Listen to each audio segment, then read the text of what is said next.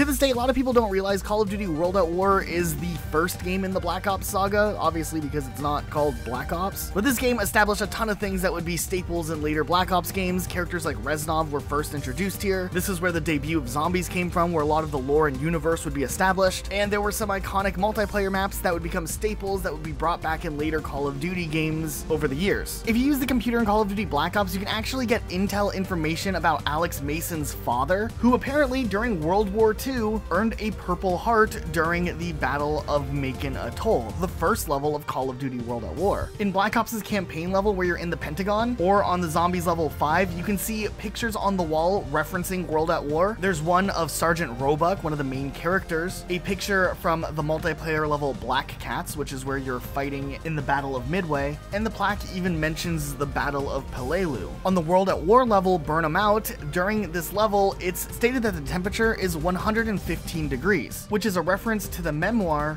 The Old Breed by Eugene Sledge, where he shared his experiences during the Battle of Peleliu and how temperatures went up to 115 degrees. But also, whether it was intentional or not, this was the first Black Ops use of 115, which played a massive role in Zombies storyline, but also is just a number that appears all over the place in the Black Ops saga, besides just being related to zombies. In the very first Zombies map, first introduced in Call of Duty World at War, the text Ascend from Darkness is written on the walls by this staircase. Ascend from Darkness would be a major story element in the Zombies universe, but also a main story element in Black Ops as a part of Reznov's escape plan from Vorkuta. There's also references across Call of Duty Black Ops 1 suggesting that Alex Mason is a candidate for the Manchurian Project, which not only was a psychological film, but also has ties to MK Ultra. This thing goes really deep with some of the references and little nods, and sometimes it seems like they go nowhere, and then sometimes it seems like they're all connected together in this giant like web. Throughout the main campaign of Call of Duty World at War, there are 13 different hidden death cards that you can find and locate. They're essentially like intel or other little hidden collectibles throughout the campaign, except each death card can act as a modifier, changing up certain elements of the game, making the game pretty crazy and unique, like adding zombies to the main campaign mode. There are 13 different death cards. They can be found here, here, here, here, here,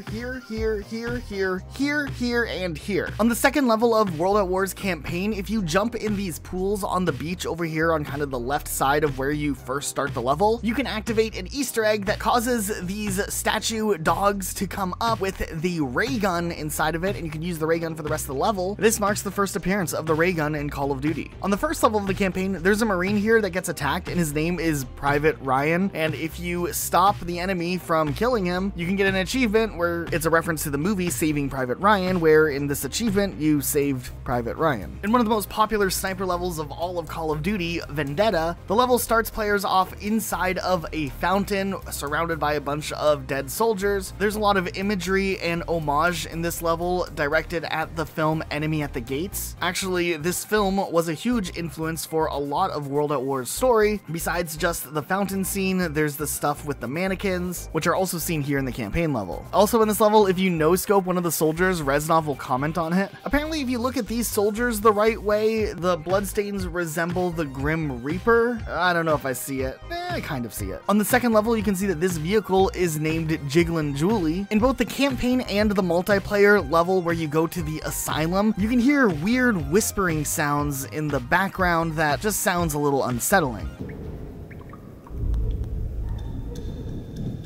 Also in the campaign section, there are these drawings of figures and blood, which is also kind of creepy. In World at War, your actions towards the surrendering soldiers at the end of this campaign level will actually influence how Chernov documents his experiences in the war in his journal. He'll either call you a hero or think of you as like a ruthless soldier. On the last level of the campaign, you can shoot the Panzerhaust at this giant eagle and it will collapse into the room, and Reznov will even comment on it. Castle is one of the iconic multiplayer levels introduced in Call of Duty World at War and was brought back years later in Vanguard, but in Vanguard there's a radio playing Morse code that translates to SGAUS, maybe standing for Sledgehammer Games Australia, who of course worked on Vanguard. On the campaign level Macon, there's a German youth knife in a fish apparently here. I never knew about this one. On the level Subpens, you can actually find this doghouse that's labeled Dan's doghouse. Probably a reference to a developer or something. On the multiplayer map Hangar, if you go down this ladder here and you are in this prisoner room or something, if you listen carefully, you can hear some creepy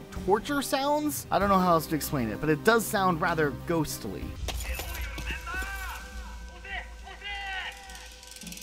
And of course, this game was the first Call of Duty game to ever feature zombies, which actually was just a post-credits Easter egg mode that you could only access by beating the campaign. It wouldn't be until a title update later on where they added zombies as its dedicated playlist mode outside of being attached to the campaign. So in itself, it was its own Easter egg just existing. Also, of course, there's a classic: if you stab the knife by the random box, it'll play some music.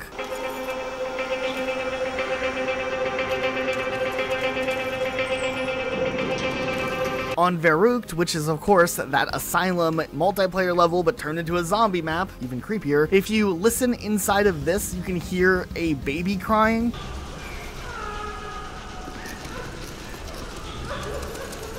If you go to over here and hold down the action button, you can hear a drill and screaming, which is kind of terrifying.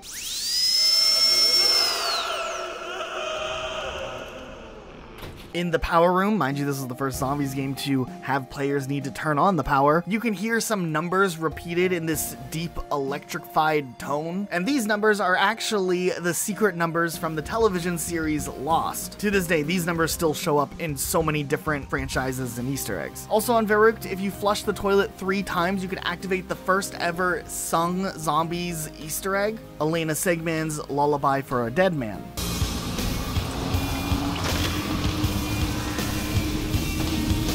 Over on Shinonuma, the next zombie map to release, if you knocked this hanging man down with grenades, and then if you stand on top of him, it will cause the entire game to reset no matter what round you're on, and the zombies starting back at round 1 will be much stronger than they were before. In Call of Duty Zombies Mobile, it was like an iPhone adaptation of the World at War maps that used to be available back in the day. There was this whole extra arc on the Shinonuma map where you dug up Peter's grave from the story, but the story's not canon on the phone. But yeah, there was a little Easter egg there. Also, if you go to this phone hidden away in Shinonuma, you can activate the second Easter egg song, The One. Another music Easter egg. I like this. Also, if you walk in the swamp back to this corner, you can see the giant meteorite that might be causing some of the zombie outbreaks out here. I think the meteorite was linked with the 115 element in the lore. There's even a reference with writing on the walls to the Tunguska event, which was a real world event that happened in 1908 when what is believed to have been a giant asteroid or comet crashed near the Tunguska River, which is near modern-day Krasnoyarsk Krai, Russia. The blast was massive, flattening an estimated 80 million trees over an 830 square meter area of forest. There's still a ton of mystery regarding this, and a ton of conspiracy theories to this day, so it's interesting that they have this little reference here in Shinonuma, and of course a little meteorite hidden over here in the corner. And then there's the final zombies map in World at War, Deriza. There's hidden radios around the map that give more story to the creation of zombies. There's 3 secret tubes that you can activate that will cause the Beauty of Annihilation secret track to play, which is just a banger. If you throw a monkey into the furnace, it'll start screaming and you can hear Samantha yell some stuff at you. You're so cruel to Mr. Monkey! Mr. Monkey just wanted to play! If you shoot a pack-a-punched weapon over at this little button over here in the distance, you can activate a secret Easter egg called the Fly Trap, and essentially these things fly in the air and you have to go find these clues. It's pretty much just a giant distraction and doesn't really result in anything, but it's still a really cool hidden thing as you have to run around and find like a teddy bear with Juggernog and a sickle. In some versions of this map, as this map was brought back multiple times over the years, there's JD written on the wall, which likely is a reference to community manager Josh Olin, who worked at Treyarch, but that's still unconfirmed. But he used to go by the name JD 2020 back on the World at War forums and whatnot. If you look closely at this board here, you can see pictures of locations that later would be used as zombie maps in the future. Now, some of these locations were actually intended for another DLC that never came to World at War, and the maps would be changed before their release in Black Ops, but it's still cool to see that even all the way back then, there were plans for what the future would hold for these zombie maps. Also, if you look in the distance back here, you can see another hanging man over here, though you can't knock this one down. On the rooftops of the main area, just in the little outer section, you can see help and SOS written in sandbags, and the clock here is of course set to 1:15 or 1:15. And now we get to Black Ops 1. On the level Vorkuta, when the player drives a motorcycle while armed with a Model 1887 and also flipcocks it in one hand, it's very reminiscent from the scene in Terminator 2 Judgment Day, which is probably a reference here. On the Pentagon level, when talking to Kennedy, you can see the time in Moscow is 1:15 or 1:15. On SOG, the song Fortunate Son by Creedence Clearwater Revival plays, which is played during one of the Vietnam helicopter scenes in Forrest Gump. Fun fact, this level is set in 1968, and the song actually didn't come out until 1969. On numbers, you can get the Thunder Gun by picking up a tape at the beginning and inserting the tape into a tape player later in the level. The execution scene from Project Nova, where Kravchenko shoots surrendering Germans and then runs out of ammo, is a reference to the 2002 movie The Pianist. Crash Site has the whole boat scene that is a reference to Apocalypse Now, and the achievement Never Get Off the Boat is also a line from that movie. On Payback, in the room with Steiner's location, there's a picture of Dragovich, Kravchenko, Steiner, Petrenko, and Reznov all during the mission Project Nova. On the last level of the campaign, you can also find this NPC called Sgt. Pepper, which is a reference to that Beatles album. Also, if you look at Frank Wood's overall appearance, it's very likely that this character was heavily inspired by Charlie Sheen's character in the movie Platoon. On the Hazard map, which is a remake of Cliffside from Call of Duty World at War, but now it's a golf course, if you go into the practice range room, there is a clock that is accurate to whatever time is on your system, and the room here also has a picture of the pool in the DLC level hotel. Also on this level, by the maintenance garage door, there are 2 bags of cement labeled Product of Treyarch. Then outside of the map, there's a swimming pool over here, and you can see a candy bar just like floating in the water, which could be a reference to a scene in the movie Caddyshack. Also, apparently, if you are paying really close attention at random times, a gopher can be seen rising from the ground and then disappearing on this map, which could also be a reference to the movie Caddyshack. On the level firing range, if you look at the ammo here, you can see Tank Dempsey's name on it. Also, there's signs in firing range to bring beer, just in case you needed to know. And if you go into spectate mode and fly over to the water tower and look into the center, you can see a grunt from Halo. If you look at this sign, Out of Bounds, it's a reference to Mike Curran, who worked as a character artist on Call of Duty Black Ops. Over in this building, up in the rafters, you can see a hidden teddy bear. Also, there's some Pack-a-Punch Please Wait signs scattered around the map. There's some fans who think that on Radiation, if you look out of bounds here, you can see the Modern Warfare 2 level Rust. I don't know if it's 1-to-1, but it is interesting that people think that this is Rust. I'm not convinced, but maybe I will be. On the level Villa, you can actually see cans that have Treyarch's name on it. On the level Berlin Wall, there's a store named Wagner, which is a famous German music composer. On the multiplayer level Kowloon, if the player watches one of the TVs for several seconds, a 5 in a circle will appear on the screen. And then if you look closer, you'll notice that the dial on the television is on the number 11, which could be a reference to Element 115, or just the number 115 again. On the multiplayer level Discovery, there's multiple signs warning people to watch their step with the word Dummkopf, which is apparently German for stupid head. On the multiplayer level Zoo, one of the posters depicts an actual Soviet poster from the 1920s dedicated to the first Russian animal trainer Nikolai Pavlik Gladilshevkov. In the motel reception area, there are magazines with images of Cosmic Silverback, which are the characters from the Dead Ops arcade, and they're just here on the cover of the magazines with images of the launch rocket with them. If you look at the building on the top right of this map, there's a cargo transport board showing the names of all the maps in the game, including the First Strike and Escalation packs. There's other interesting things you can find across the multiplayer, like there are some of these wanted posters all over multiple maps for a boy named Raphael Angelini. He was age 14, wanted for poning noobs and being awesome, and he's a very good Call of Duty player. This allegedly is a tribute to a young fan who was diagnosed with leukemia and visited Treyarch Studios with his family during the development of the DLC for Black Ops. On the level Hotel, if a player shoots one of the slot machines, it'll spill money out of it. Also, the room with the clocks is a reference to the office in Tony Montana's mansion in the movie Scarface. Over on the level Hangar 18, the player can see 3 alien carcasses covered with blankets, which also have hands with 4 fingers and blue feet with 4 toes sticking out from the blankets. Also, these bodies have a tag on them them that read government property. Then over on the level Drive-In, there's this arcade section, and we see a really cool reference to Call of Duty World at War with a game called Uber Shooter that has this MP40 joystick.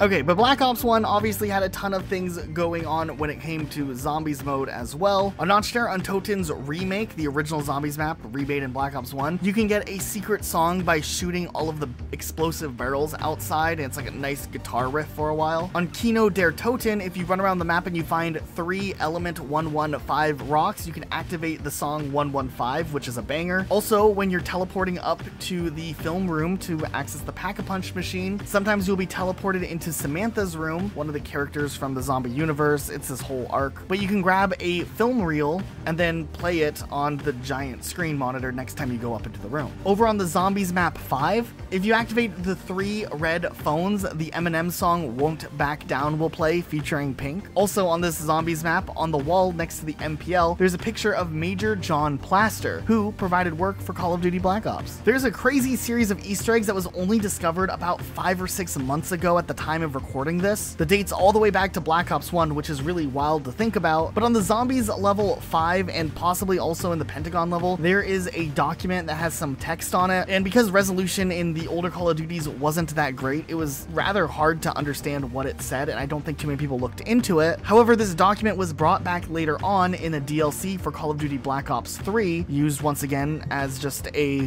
decorative piece, but it actually has a bigger ties into the larger zombie universe and also the Black Ops universe. It ended up going into some stuff with the terminals, and then also, more interestingly enough, on Kino der Toten, there's like a series of letters on the ground, and nobody really thought to look into it as much, or maybe some people did but never made a full connection. But some of the letters spell out Manhattan Down, which could be a reference to the Manhattan Project, which is of course the nuclear bomb project, which ties back to Nuketown. From the looks of it, there's probably some more information specifically about this Easter egg, and there's unsolved things still regarding what the references here are and what they mean. But it looks like all the way back in Black Ops 1, this document might have been teasing that Nuketown would be brought back as a zombies map in the future, which it was in Black Ops 2, but maybe nobody actually caught that Easter egg back then. But this document specifically talks about White Sands Proving Ground Command Center, which is another reference to the Manhattan Project. It talks about New Mexico and the Sandia AEC facility. Then we can look at Ascension from Call of Duty Black Ops 1, and Ascension was really special because this was the first zombies map to really introduce an overarching Easter egg that serves more as a mission or quest rather than just like some optional secrets. We're not going to go too deep into every step and the whole lore of zombies because there's so many videos out there of people doing that already, but we will talk about all of the individual Easter eggs and the little details hidden along the way as well. But yeah, Ascension was a big deal. There was a whole Easter egg associated with destroying the rocket. You had to do all sorts of stuff. You had to like restore some mechanism, and all 4 players needed to have wonder weapons, but ultimately if you pulled off the whole Easter egg, you got a bigger look into the story, and every player would get a death machine for 90 seconds, which is pretty cool. As with the other zombies maps, there is a secret song hidden away, which is Abracadaver by Elena Segman, where you can activate the song by finding the 3 bears with sickles hidden on this map. There's also several different radios that play secret messages hidden in Ascension and other zombie maps across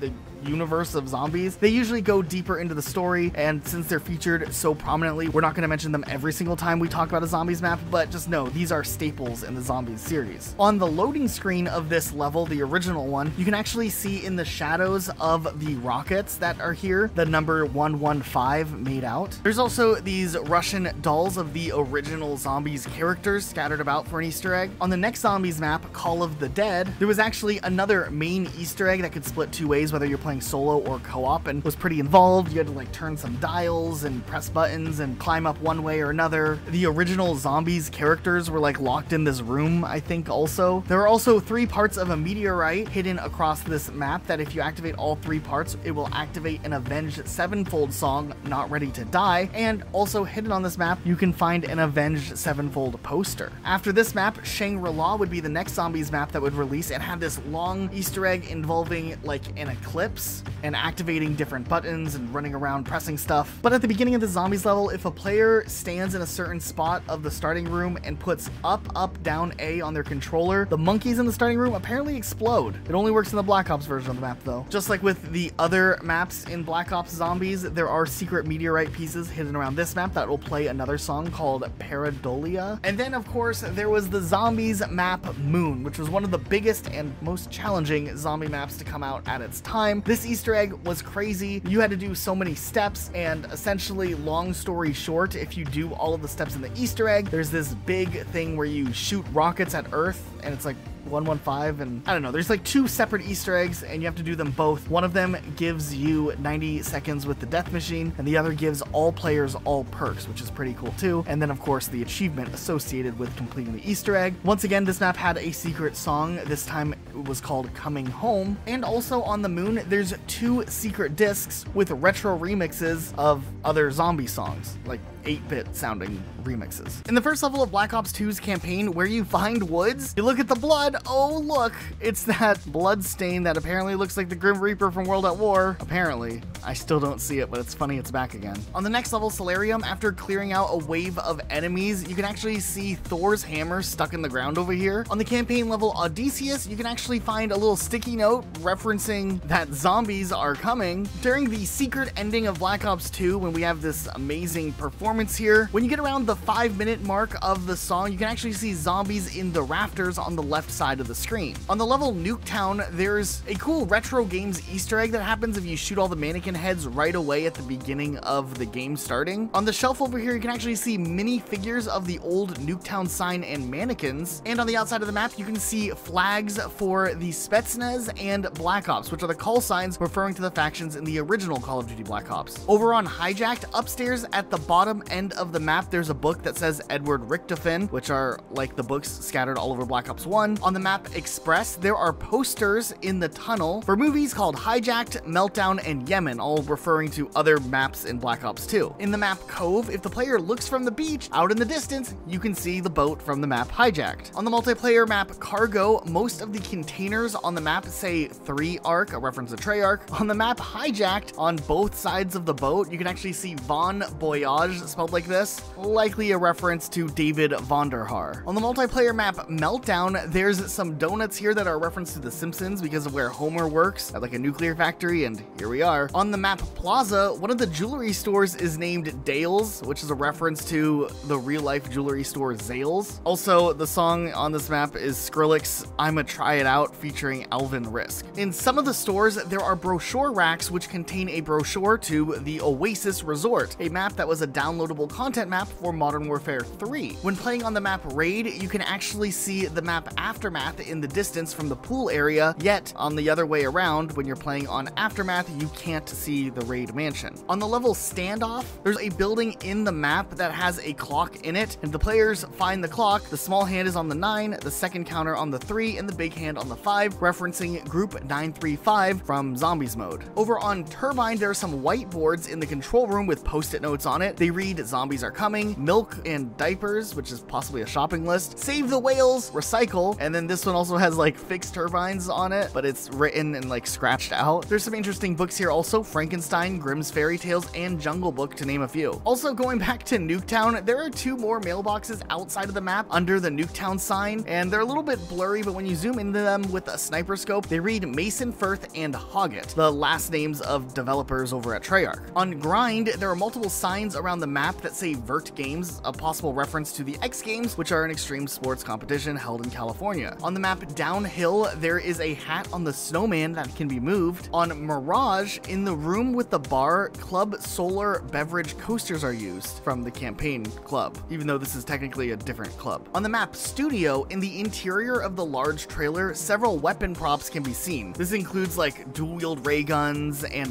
Vector K-10s, along with the ray gun Mark II. The level also makes a reference to Godzilla with this miniature city section of the map and large 4-toed footprints on the road. Over on Encore, there's many famous London landmarks that can be seen in the background out of bounds sounds of this map. The drums found backstage will make noises if they're knifed or shot. Also, going back to Cove, there's some interesting Castaway references here too, like a rock showing how many days a person's been on the island. There's this makeshift raft. Help is spelled out here with coconuts. Over on Rush, in the paintball shop, you can see magazines with pictures of Grind, Downhill, and Raid on the cover. And then on the multiplayer map Detour, you can see multiple New York sites in the distance, like the Brooklyn Bridge and the One World Trade Center. But what about zombies? Black Ops 2 took zombies to a whole nother level, and things got really deep. This is kind of where the big fork starts to happen in zombies, where the lines are blurred between Easter eggs and objectives, and then little like secret nods and intentional clues. We're mostly focusing on the little secrets here, but we'll still mention all of the major Easter eggs of the zombie maps moving forward. On Transit in the tunnel, there's a green highway sign hanging from the roof with all but a few letters blacked out. The remaining letters spell Day X by to me, which could mean day crosses over to me. In the diner area, the sign's letters that are still lit spell now die and on for you. Holding down the action button on 3 different teddy bears that are hidden around the map will activate the song Carry On. And then of course the main Easter egg was the Tower of Babel Easter egg. Babel? Babel? I don't know. My zombie lore knowledge is limited at best. But it's just a long quest line. There's a ton of different things you get to do in it. And then at the end you can choose to complete it in Maxis or Richtofon's favor. Also, if you run through the fields here, you can find the original house from the first Zombies map in World at War. It's kind of hidden away, tucked back here for some reason. In Black Ops 2 Nuketown Zombies, there's an Easter egg involving one of the characters from the Zombies level Transit, speaking hidden away in the bunker here. Also, after surviving quite a few rounds on Black Ops 2 Nuketown Zombies, eventually there will be like a struggle for power and Richtofon will take over the zombies, as this map is taking place at the same time as the Moon Easter egg from Black Ops 1. Over on Die Rise, there was another lengthy Easter egg similar to the main one that Transit had, but this time it was called High Maintenance, which also let you choose to complete it in Maxis or Richtofon's favor again. Die Rise had this little secret that messed with a lot of people, hiding PhD Flopper. It's unobtainable, and it would have been really cool to have on this map, but they hid it in a way where players can't get to it, likely just to taunt players, as the verticality of this map would have been awesome for this. And then of course there's another hidden song, We All Fall Down, which can be activated by finding 3 teddy bears hidden around this map as well. Moving forward to Mob of the Dead, one of the coolest zombie maps to ever be introduced. At the beginning of the match, if the player stands still and doesn't revive their own character and dies from that time limit, the song Samantha's Lullaby can be heard. If you find the 3 whiskey bottles hidden around this map, the song Rusty Cage by Johnny Cash will play. And then of course, this map also had its own main Easter egg objective, Pop Goes the Weasel, which essentially had the mobsters needing to escape from Alcatraz and crafting parts for an airplane. It's part of the whole deep zombie lore that really starts to get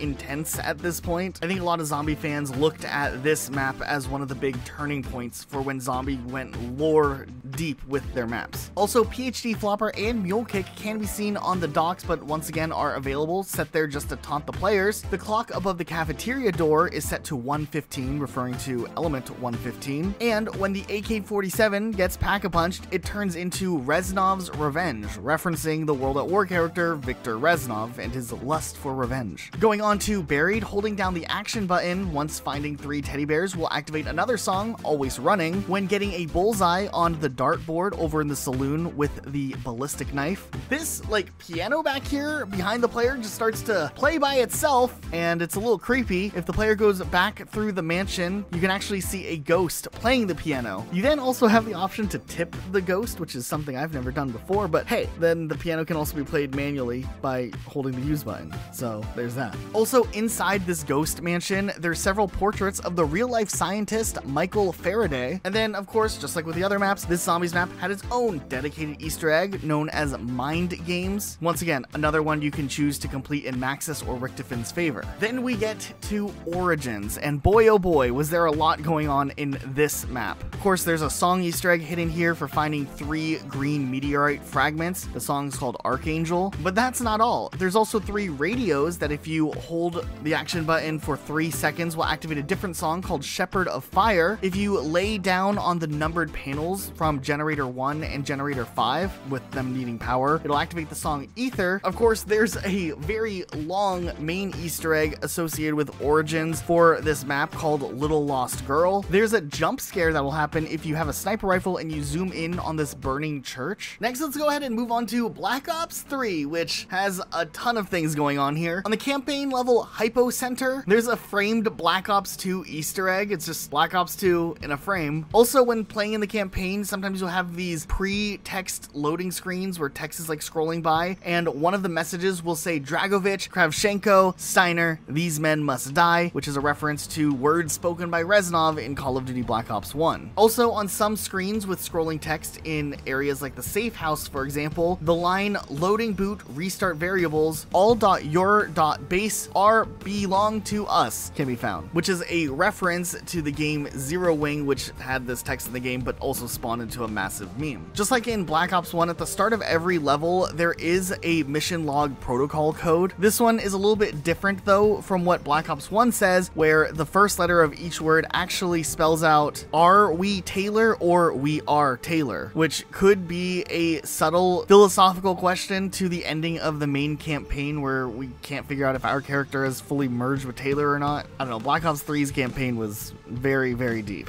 Maybe a little too deep for its own good sometimes. On the level Provocation, Marshawn Lynch, who at the time was known for playing on the Seattle Seahawks, makes a cameo in this level, appearing behind Danny Lee and Hendrix, sitting at the table with 54 eye soldiers. The character is not killed and escapes, so that's cool. Also over here we have a cool, clever reference to the 2015 sci-fi film Chappie. Over on the campaign level Rise and Fall, Samantha's teddy bear can actually be seen at the beginning of this level, right over here by the train. On the campaign level Demon Within, the music that plays during the Battle of Bastogne is actually a remix of the main theme music to Call of Duty 3, another title that Treyarch had developed. The Tiger tank here has the logo of Group 935 from Zombies, once again making a small subtle appearance in the campaign side of things. On the level Lotus, there are several generators around the level, and on their display it says they generate 1.21 GW of power. That couldn't be 1.21 gigawatts of power, being a reference to the film Back to the Future, could it? If so, that's really clever. Shifting gears to the multiplayer side of things, on the multiplayer map Aquarium, the ship from Hijacked in Call of Duty Black Ops 2 can be seen, sadly half sunken in the distance. On the multiplayer map Combine, a blueprint for the wave gun from Zombies can be found on this map. On Fringe, there's 3 posters for some older Call of Duty games here: Call of Duty 3, World at War, and Call of Duty Black Ops, and they're all found in this inaccessible room, which makes it even more of a secretive Easter egg. On the map Infection, it's described as taking place in France in the map description. However, this stone structure right here disagrees. It says it's in Foy, Belgium. This part of the map that acts as this really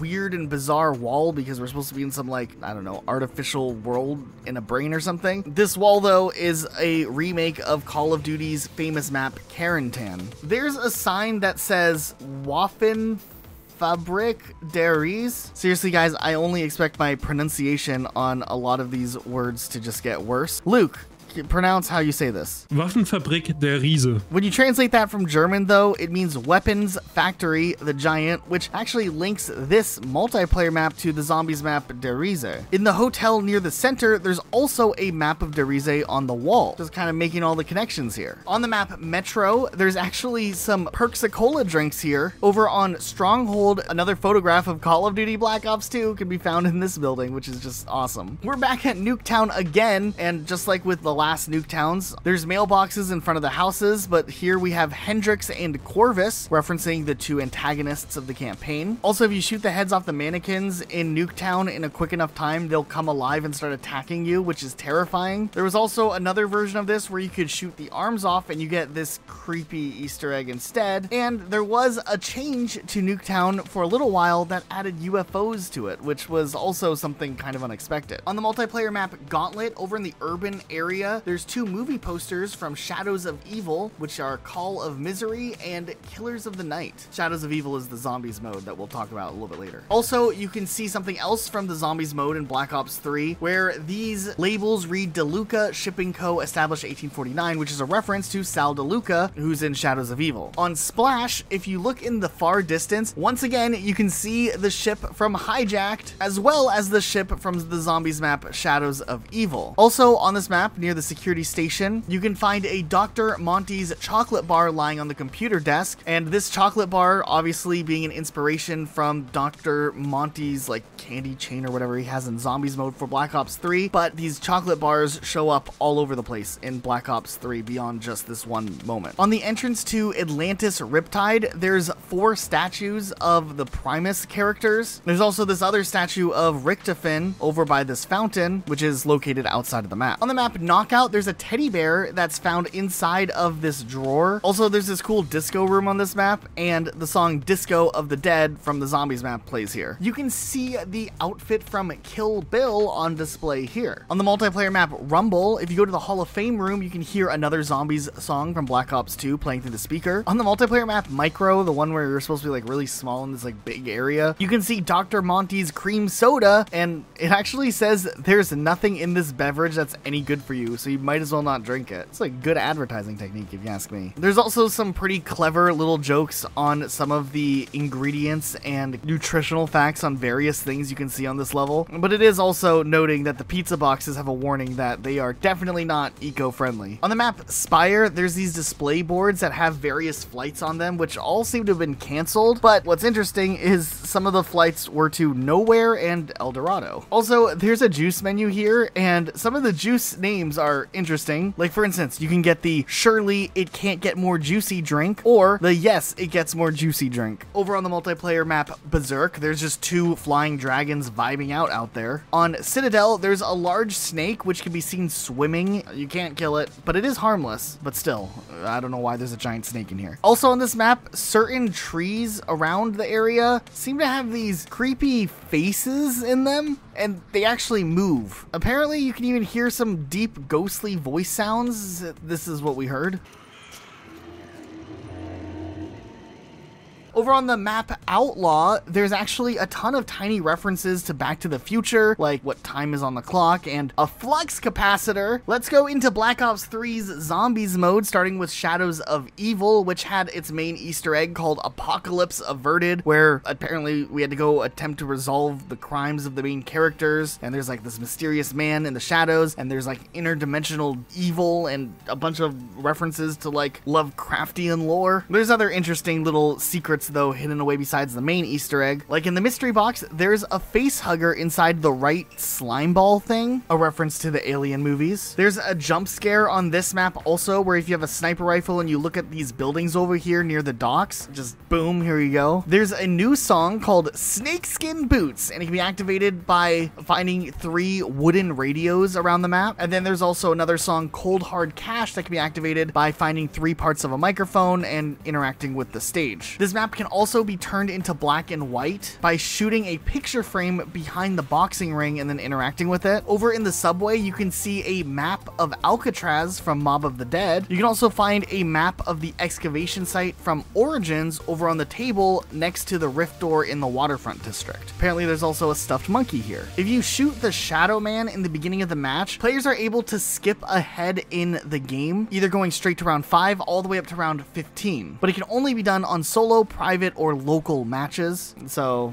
I guess you can't do it with your buddies online. The Ruby Rabbit Lounge is the name of this lounge over here, but it's likely a reference to the club from Who Framed Roger Rabbit, where Jessica Rabbit danced in that movie. Over by the waterfront district, if you look at the end of the dock, you can actually see this light post where there's a green light. It's likely a reference to The Great Gatsby. And then over in the boxing gym, these pictures here are likely Treyarch developers. Next, let's look at Der Eisendrache. This time around, there's an entire Easter egg quest line for the achievement My Brother's Keeper, where the Primus group assaults the Group 935 facility in Austria. There's some cool Easter eggs hidden on this one as well though, like shooting 3 skulls with the in plain sight gobble gum activated will actually turn all the zombies into skeletons, and that's neat. There's of course the stereotypical Easter eggs you would find on any map, like hidden music, and then obviously the long quest line, and this map always just looked really cool. On Zetsubu no Shima, this one has its own own storyline quest line called Seeds of Doubt, but there are some other hidden things like a musical Easter egg that can be activated by filling these melody bulbs near the purple water. Also, near this green water, there's apparently a strange creature that can be seen walking in the distance, but only after you reach round 50. Also, if you use a scoped rifle and aim at the test tubes in the bunker, a player can actually get a jump scare in a really odd and creepy way where a doppelganger of one of the 4 characters will be standing there and then boom, jump scare. Then we look to Gorod Covey, where there's another Easter egg plot line quest line. It's based around Nikolai and like securing his soul within the Battle of Stalingrad or something. But on this map, there's 3 musical Easter eggs with 4 different possible ways of activating them. The first one is Dead Ended. You just have to find 3 vodka bottles, which sounds fitting for Nikolai. There's a re-recorded version of Ace of Spades by Motorhead. You just have to find 3 literal Ace of Spades cards around the map. This one could also be activated during the boss fight by shooting 3 telephone poles. Then there's also a hide and seek game that you can play where you have to throw monkey bombs into different areas and set them on fire by the dragons. This one's a little more convoluted than the rest of the songs, but if you do it and you go through the process of it, you unlock Samantha's Sorrow to play. Also, in the spawn area of this map, there's a street sign here named Richard Rodriguez. If you ever wonder why that's there, this was actually the name of the winner of the Call of Duty Black Ops 3 Be a Zombie contest, which was held between Activision and Treyarch in collaboration with Omaze. Hey, the dude won and got his name in the game. What more could he ask for? Okay, then on Revelations, there's 2 Easter eggs. One of them is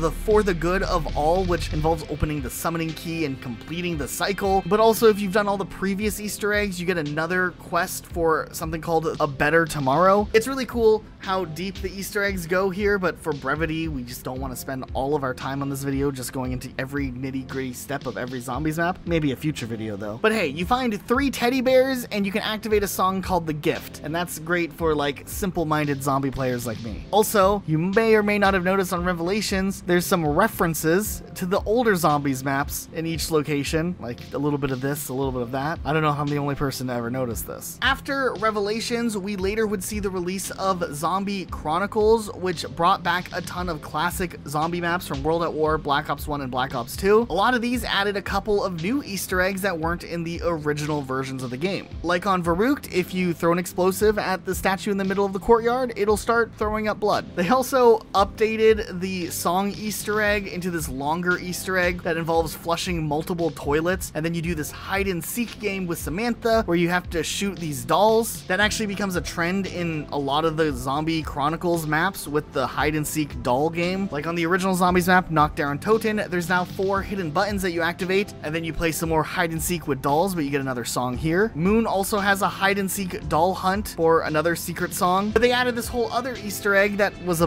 better bonus where you can go and do all these little tasks for a dog, even collect zombie souls for dog bowls, and eventually you can spawn in a space dog, which is pretty cool. There's also a hide and seek Easter egg for music on Ascension, but it's a little bit harder to activate than some of the other ones. You have to throw a Gersh device near a Samantha doll to activate it, and then you do the whole hide and seek Easter egg. But also on Ascension, there's this really creepy Easter egg where you can see the Shadow Man way in the distance in the tower just watching. I don't know why. This one is just like, hey, what's going on? Okay, then Shinonuma also has new music and a Samantha doll Easter egg as well. For Origins, you can also get a hidden song if you find the 3 green element 115s, and you get the song Archangel. You also can find 3 red radios for the song Shepherd of Fire. Also on Origins, when you're doing the whole thing to build the 4 staffs, there is another Easter egg that ultimately has you playing hide and seek with those dolls again to get another music Easter egg. And there's papers with staff names written on them in the craters of Origins as well. I think that's pretty cool. Okay, now let's go ahead and look at Call of Duty Black Ops 4. Now, one thing that's interesting about Black Ops 4 is this time around, we actually don't have a campaign. We got the first ever Battle Royale mode known as Blackout, and it was apparently developed in just 9 months. And it seemed like the full campaign team had to scrap the campaign and pivot over to working on this project. Probably a colossal effort, but even with that being said, a lot of the biggest references and secrets on Blackout are mostly just locations that were brought back and expanded upon from previous Black Ops titles, but there was a couple of things hidden away in Blackout that were worth looking at. Like for instance, Nuketown was now Nuketown Island, which was a lot bigger than before, and there was this connected underground bunker situation going on, which was really cool. There was some iconic locations locations like Raid and the firing range, and Asylum from World at War and Zombies, and the secret toilet flushing thing still works here, which was awesome. Later on, they would bring Hijacked, which was hijacked, exactly, pretty much. Okay, and then while we were trying to find some other Easter eggs on this, we had some jerk on our team trying to make it difficult for us to travel. Like, why, dude? While we were exploring, though, we did find some other interesting locations, like Standoff. There was the diner from Transit over here, and also this section, I think, is cargo from Black Ops 2, right? There also was the Blightfather boss fight, which would happen every now and again over by the Asylum near the graveyard. Blackout also had a ton of references to 115, like we're over at the factory, the days since the last incident was 115. But still, I think the coolest area definitely was Nuketown. Like, going through those underground areas were cool. The radio under here will actually play music from the Black Ops 2 map Transit. Also, under Nuketown, there's this Wolf King painting, which is a reference to Der Eisendrache, as the whole Easter egg involves, like, the King Wolf. Back on that Asylum, there's a teddy bear up here, which is a cool nod to zombies, and there's a few secret audio messages tied to the challenges found in the Blackout game itself for doing things like unlocking characters, and those are cool too, but a little bit of a weird way to unlock characters. Okay, over on the multiplayer side of things, the multiplayer map Contraband has a reference to the movie Castaway, and it can be seen in the bed in this like wood cabin thing. We see a soccer ball with a bloody handprint on it, and we all know immediately that it's our boy Wilson all these years later. There's also some chalk drawn messages scattered around the map that kind of have this weird and odd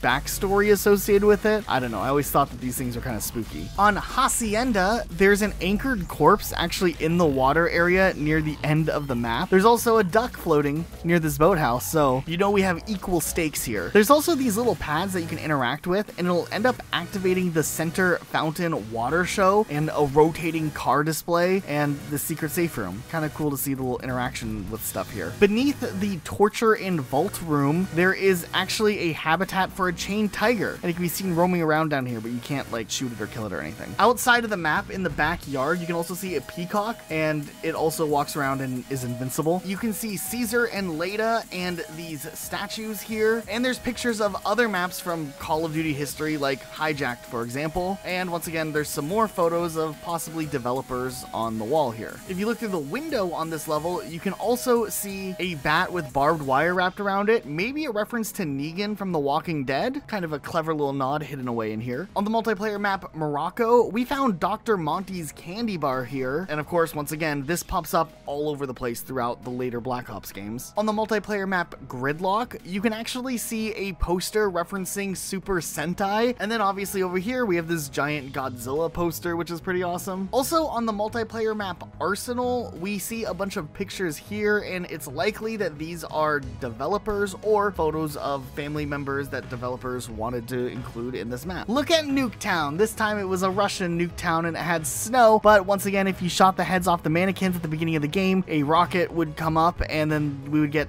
the zombie mannequin mode that was terrifying again. Later on in the multiplayer map Casino, there's literally a slot machine called Pack-a-Punch, and they even have a hallway featuring a mural of the Blackout map of all locations. And then Black Ops 4 did something interesting. They did a zombies-inspired multiplayer map based on Der Eisenrad. There's a lot of Easter eggs and references to zombies all over the place, besides the fact you can even hear the Primus characters through the radio by the gondola control panel. You have sharp eyes, Richtofen.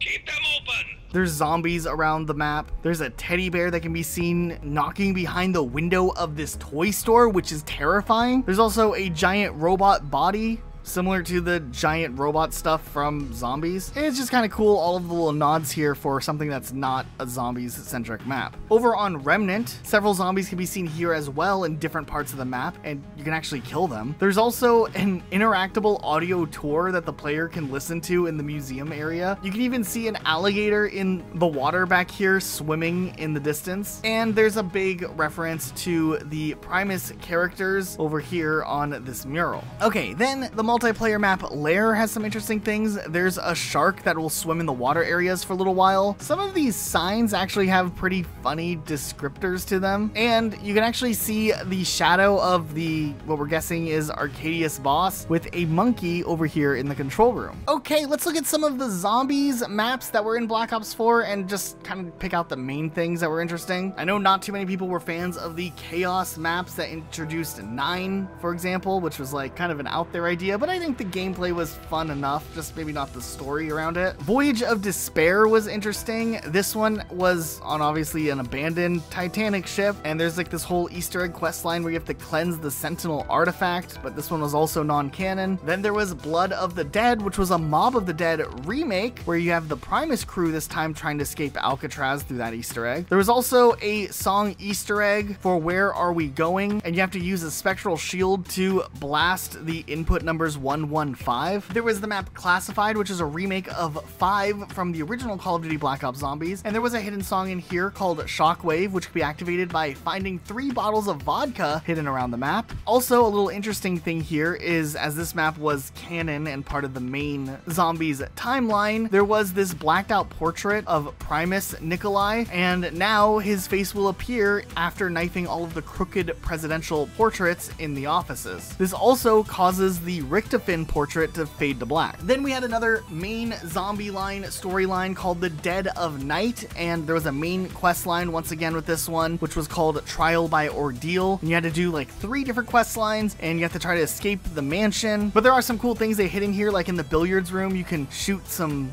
pool balls here. If you do it in order from 1 to 9, you get 500 points. But if you do it onto the left side of the pool table, a bookcase will open up and reveal an SG-12 sword flay elixir or a random power-up. There's also an Easter egg in the wine cellar room where there's these barrels that are dripping wine at different speeds, and if you go in order, hitting them from fastest to slowest, a cabinet will move out of the way and give the player either silver bullets or 500 points. Okay, then there's Ancient Evil, and there's an Easter egg here as well, and what is going on here? There's this character named Perseus. He was in that 9 map we talked about earlier. He's apparently the son of Zeus. He shows up at one point. He's angry. I don't ever understand what's going on with the Chaos Zombies Easter eggs. Then there was Alpha Omega, and this was a big Easter egg, as once again, we're at the Nuketown location for another Black Ops game. But this Easter egg is interesting because it has the Primus and Ultimus teams working together to enact the plan of Primus Nikolai. There's an Easter egg song hidden here called I Am the Well. You have to find 3 atom heads in different parts of the map. If you shoot off all of the atom heads around the map, it'll actually cause the next round to consist only of atoms, and if you survive that, the player will be given a free perk. And then if you knife all of the atom heads around the map with the Galva Knuckles, there will be another atom that spawns next to the Pack-a-Punch machine, and if you aim at it, it'll give you a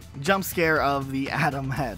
Great. There's also another atom just kind of located in the desert way back here behind the greenhouse, and if you aim at this one with the sniper rifle, you get another jump scare. Alright, next up, Tag der Toten. This time around, we're following the Victus crew. They have to assemble an Agarthan device, you know, just to solve the paradox of the multiverse and resolve the duality between the Keepers and the Apothecons. Simple Easter egg to explain. Besides the main story Easter eggs, there are some other little ones that are cool too. There's an Easter egg for a secret instrumental song titled A Light from the Shore. You can activate this one by interacting with 3 weapons that are references and featured in the original map that this map's based on. There are 2 different jump scares that'll get you here. One that'll trigger at the forecastle when looking at this paper, and there's also the Hermit jump scare when looking at the light of the lighthouse with a sniper scope. There's a cool Easter egg here at the lighthouse station where you can interact with a pair of glasses and players will be given 500 points, but these glasses are a tribute to George A. Romero, who was the director and essentially the creator of the original modern day zombies in the way that we see them. He did the original Night of the Living Dead, Dawn of the Dead, Day of the Dead, Another Night of the Living Dead, Land of the Dead, Diary of the Dead, Survival of the Dead, O.J. Simpson, Juice on the Loose, and of course, he was featured extensively in Call of Duty, Call of the Dead. He sadly passed away in 2017, so it was nice to see an homage to this famous director. Also, if players go go to this outer walkway, there's a secret area that can be accessed by crouching and approaching the left corner of the flinger. You'll then get flung literally to this area where you have to use a heat pack because you have to swim such a far way. And when you reach the other side, the secret area has apparently Mars in the background, and the loading screen music for this area has Shangri-La's music. Apparently this is a reference to the fact that back in the Shangri-La days, fans thought that this map was connected to Mars one way or another, so they're just kind of tying it all together here. Also on this map, if a player is froze 10 times, a button will appear in the spawn area near a chunk of ice, and then when you press it, all the players will be locked into the spawn area, and Samantha will say don't freeze, then players can continue their current round but will slowly freeze if they don't sprint. When the round ends though, the game will jump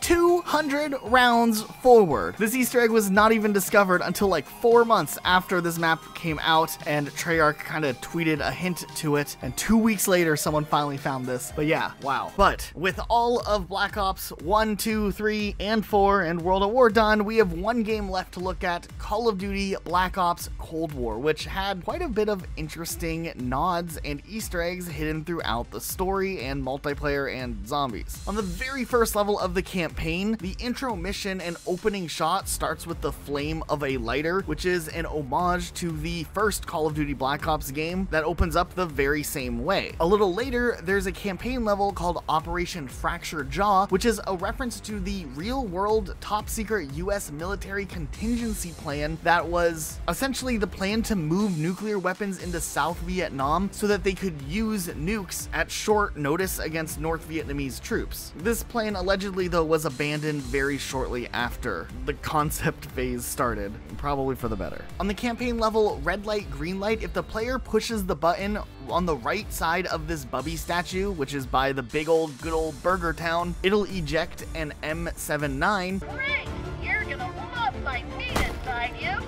But also, Burger Town's here, which in itself is a reference to something that's been in Call of Duty for a long time. Burger Town did show up in Modern Warfare 2019 and Warzone, but its first appearance was actually all the way back in the original Modern Warfare 2. And if I'm understanding this correctly, this is the first time a Treyarch-led game had Burger Town in it, though Raven Software was the one that really worked on the campaign here, so it is interesting to see Burger Town nonetheless. Also, on this level alone, there's a lot of little interesting, neat details. There's this cool arcade with a lot of games that are even playable, some from Activision's old library of very old games, which is really cool. And yeah, the games are playable, which is an even cooler bonus, but the little other details also appeared in the multiplayer map America, so we'll talk about those when we go through the multiplayer map. On the campaign level, Echoes of a Cold War, Mason has the ability to unlock this one locker, and inside the locker there's a picture of Steiner from Black Ops 1, and this will cause Mason to see the numbers again. Also, when you leave the control room, if you look to the left, you can see that catwalk that was blown up from Black Ops 1's campaign. On the campaign level, Desperate Measures, Gorbachev says, "We are in grave danger from the capitalists. Our collective, our very way of life is at risk," which is not only a very clever homage to the dialogue that JFK gives to Alex Mason in Black Ops 1, but also an interesting narrative parallel being developed here as well. Also an obvious one, but still a cool one, it's worth noting that in Call of Duty Black Ops, Zakayev makes an appearance. It's brief, but it's really notable because this was a major character in the original Modern Warfare trilogy, and while this version of the character is not the same one from the original Modern Warfare trilogy, it is worth noting the character does show up kind of in Modern Warfare 2019 towards the end briefly, and his son is mentioned as well, which could mean that the Black Ops timeline also was absorbing the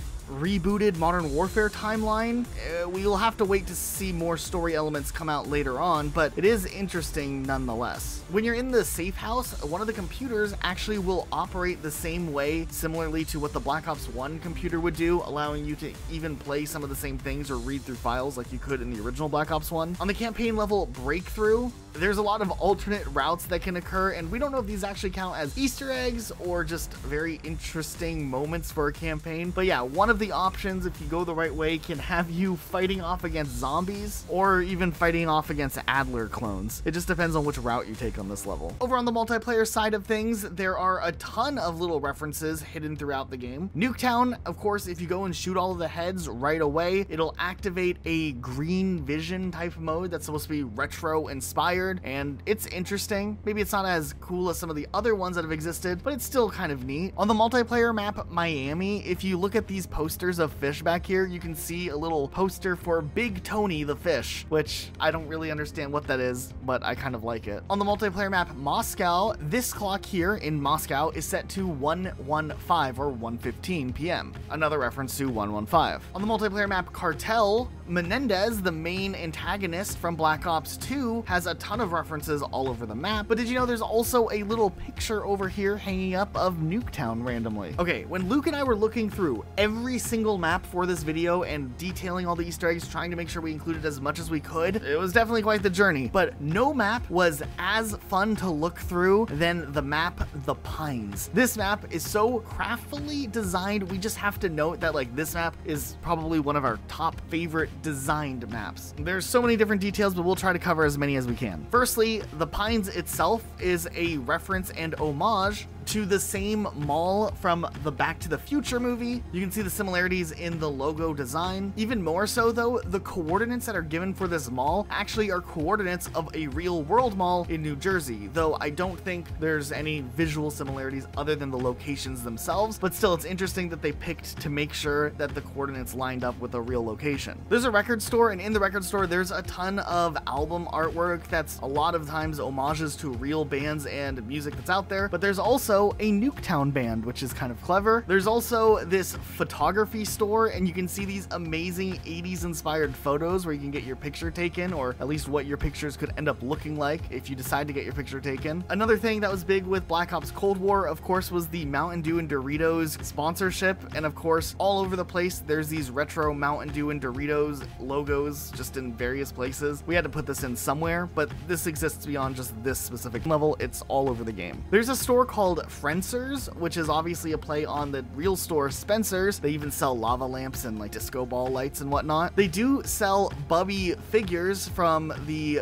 Burger Town, and Zero, one of the operators from Black Ops 4, as a figure in this store as well. Over in the arcade, there's a lot of arcade machines that are either from the campaign or an Activision game, or even an older zombie-inspired pinball machine that could make an appearance. But there's also a new one called Super Dead Ops Cold War Pinball, and another one called Monkey Bomb Pinball, which both are pretty cool inclusions. We really liked the giant phones in the mobile phone display over here. It just seemed cool. There's an electronics store called Radio House, which is obviously a play on the real store Radio Shack that used to exist. And then near the arcade, there's like a separate little restaurant room area for like a little restaurant shop, or I guess maybe where you would have a birthday party if you were to have one at an arcade. And on the wall, there's a mural which is inspired by a video game, probably playing a little bit of a parody on The Legend of Zelda. It's kind of clever. Okay, we couldn't 100% figure out what these mean, but out in the parking lot, all of the license plates are very carefully selected. We don't know necessarily what they all mean. They look like some of them are special dates. Maybe there's like a little hidden message in them, but what we think is the developers, maybe a couple of them, each got to pick their own message to put on a license plate, and they did that to, I don't know, make some little callback that only they know about. Also over by the movie theater, there's some funny movie posters, and then just of course, in general, just because this map is very well designed, if you're looking for something interesting to look at, it is fun to just go through the food court and look at all of the menu items and all the little things that are on display. This map is still really cool. On the remake of Drive-In, the original Black Ops map, it's actually mostly the same, except the World at War arcade machines are this time changed slightly, where instead of the MP40 being the weapon on the arcade machine, it's a PPSH, and you can see the World at War main menu when you look at the arcade cabinet instead, which is a nice new touch. On the multiplayer map America, we have Burger Town accessible again here, and there's a board here advertising birthdays, which is kind of cool, and there's a bunch of pictures of what we assume are developers here. Also, those goofy movie posters are back in this little cinema, so that's great. Game Show was an interesting map. For a gunfight map, there's a lot of little things hidden here. It seems like the studio lot is right next to a movie set for Grave Hill, which is the same set of that Black Ops map that we looked at earlier that had a bunch of Back to the Future references in it. Inside of this dressing room, if you break the mirrors, you can actually find find some interesting things behind them, like sticky notes or numbers or a window to an interrogation room. What's going on here? Also, does anyone know what this comic book is? We were trying to figure it out, but we could not figure it out for the life of us. Then shifting gears over to zombies, there also were some interesting Easter eggs here as well. During the opening cinematic that went with Die Machine, the first zombies map of Call of Duty Black Ops Cold War, you can see Sam typing in a number, and the spelling of the numbers that are dialed actually translates to Maxis. There's this Easter egg that features 4 zombies dancing with a reward crate on their shoulders, which is a reference to that big meme of the coffin dance. Okay, the obvious one with the Die Machine map is that, hey, look, it's the original zombie house from Call of Duty World at War, but it looks different. But a little bit after the release of Call of Duty Black Ops Cold War and Die Machine, they actually added in a questline Easter egg like we've seen since Ascension and Black Ops 1. There's a lot going on in this one, but obviously there are the steps you have to follow, just like with all of the newer zombie maps. I don't know, you have to like help free this dude who's been locked in the area for a long time, but it's pretty cool. There's also, of course, a Easter egg song, which is Alone by Kevin Sherwood, once again, who did most of the zombies music, and it's sung by Clark S. Nova, and it can be activated by interacting with 3 cassette tapes that are hidden around the map. Also, it's worth noting, if you get a ray gun, sometimes there is a jump scare that'll happen with that, so be prepared for that. Then we can go to Firebase Z, which was the next release for zombie maps. There was once again a quest line that you had to go for to get the Easter egg accomplished. This one was called Maxis Potential. It essentially tasks Requiem with rescuing Samantha Maxis from the Dark Ether. Then of course there's another Easter egg song called Lost, which is sung by Samantha's voice actress. Once again, this one can be activated if you find the 3 cassette tapes hidden around the map. Also, there's this other Easter egg after you've activated all 3 ether reactors, where if you like stare at this bunny for a while, it'll levitate, and then you can go hunting for these bunny rabbits, and if you shoot and find the bunny 3 times, you can actually get a crate that will contain a bunch of rewards and Juggernog, which is nice. Also, it's worth noting on the map itself, there's an office for Lev Krashenko. The next map was Mauer der Toten, with the main quest line called Tin Man Heart. This time, players have to follow Kravchenko's orders and build an inversion warhead to close the Dark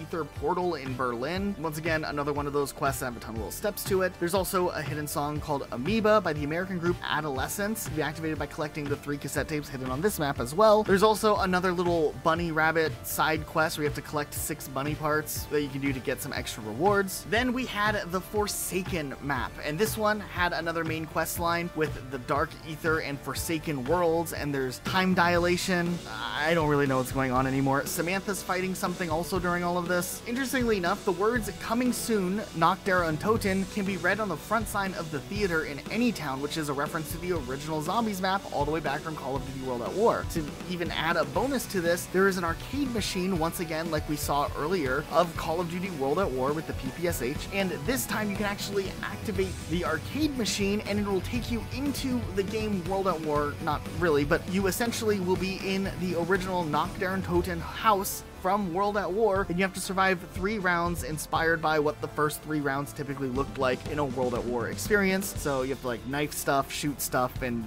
use an M1 Garand to kill stuff too. It's really cool to see a World at War reference like this all the way later on in Call of Duty Black Ops Cold War that essentially reminds players and takes players all the way back to its roots, bringing things essentially full circle here, which is really amazing. This video was a lot of research, but a lot of fun to do, so if you enjoyed this video, please do hit the like button, make sure you're subscribed with notifications on. If we missed any Easter eggs or you have a favorite Easter egg, let us know in the comments. We'd like to maybe count up like which Easter egg has the most memories for some players, so let us know in the comments down below. Also, huge shout out to our patrons for making this video possible. If you have a few bucks burning a hole in your pocket, maybe check out our Patreon, link in the description down below. That's it for today though. We'll see you all next time with a brand new video, and that's it.